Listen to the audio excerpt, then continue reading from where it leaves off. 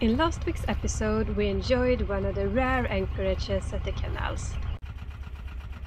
We left a gorgeous morning and head to the beautiful city of Maastricht, where we spent a couple of days. In this episode, we get a mixed taste of Belgium. We drop our boat 73 meters and the dream of Mediterranean is officially over for us.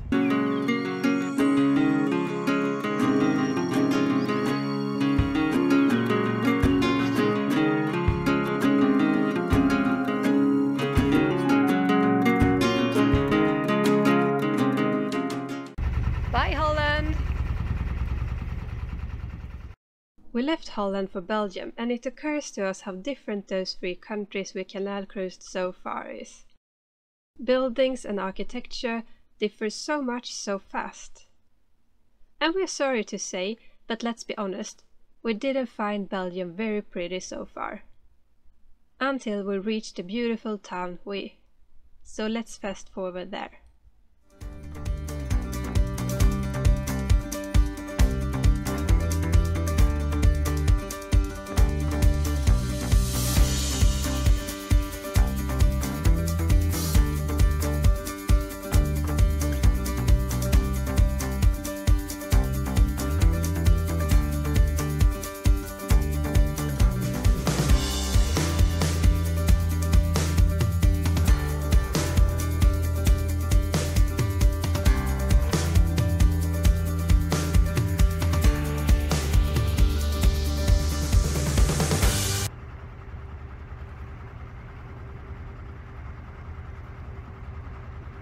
With its beautiful hilly landscape, the citadel overlooking the river, and the stone bridge, this was something else. This is the first part of Belgium that seems a little bit spectacular or nice. It's been mainly industries this far, so we're gonna try to find a nice place close to here.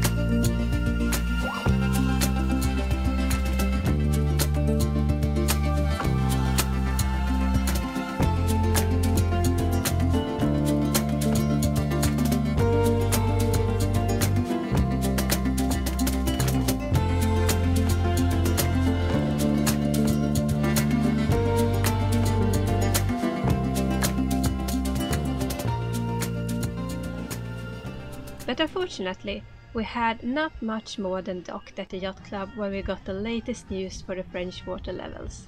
It's a beautiful place, it's a very beautiful yacht harbor, and we got a good place for Tilda, and it's like a nice restaurant, but they also came with a very unnice information for us because the French VNF has decided to close another channel to the Mediterranean. And that's pretty much our last hope, so Champagne et Bourgogne is going to be closed within a week and we won't make it there in a week. So the dream of Mediterranean is officially over for us, sadly. I'm a little bit sad, yeah. Already some weeks ago we learned that our original plan was now impossible, but we had looked at options. This news, however, meant that also our plan B and C was now doomed. And for a boat with our draft, a plan D that we now had to come up with could not lead us to Mediterranean this year. It meant this journey straight for Europe was no longer going to happen. We thought a bit about it, and in the end of the day we had decided to anyway continue towards Paris.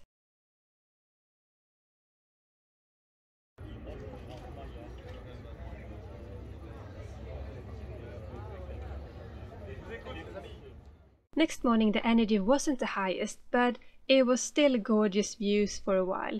The entire prior part of the canals had been very flat, and we wondered if it would be more of this hilly landscape as we were going.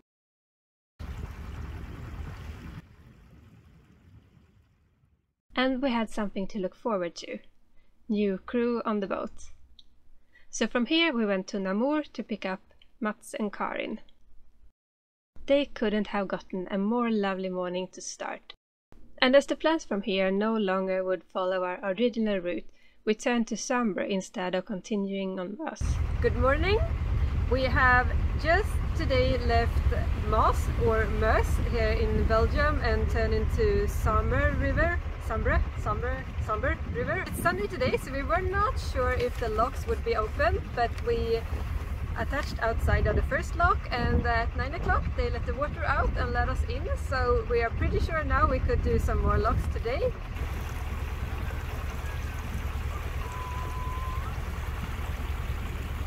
Mats immediately took the crew role seriously and was working out his technique in the locks. We were approaching Charleroi from where we only had bad reviews, so we enjoyed the still nice part. Not sure whether we or they were the audience, but it's so nice to see the riversides being used so much and to have friendly people waving.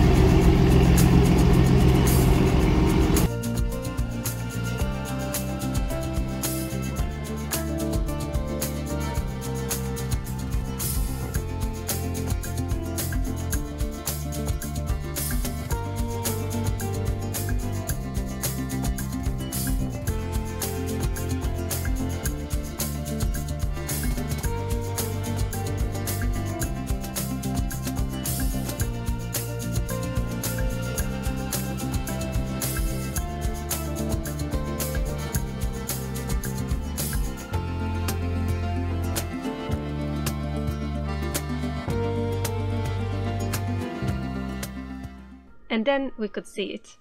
The lift that would drop us 73 meters down. A lift is very different from a lock. It's not a basin that fills or empties water. You are actually floating up in the air.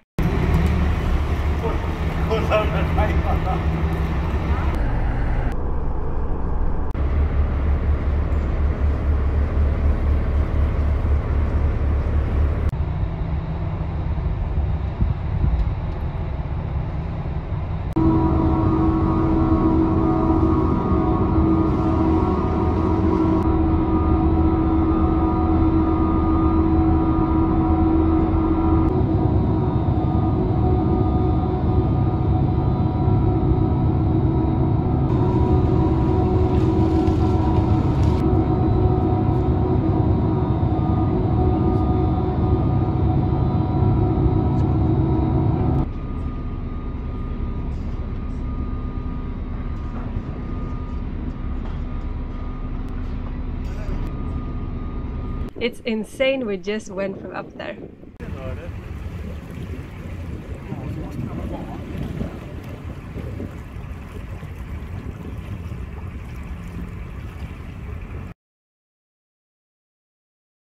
We tied up for the night just outside of Mons, and it occurred to us Belgium seemed to be the contrast of really ugly and really pretty, and Mons was on the pretty list.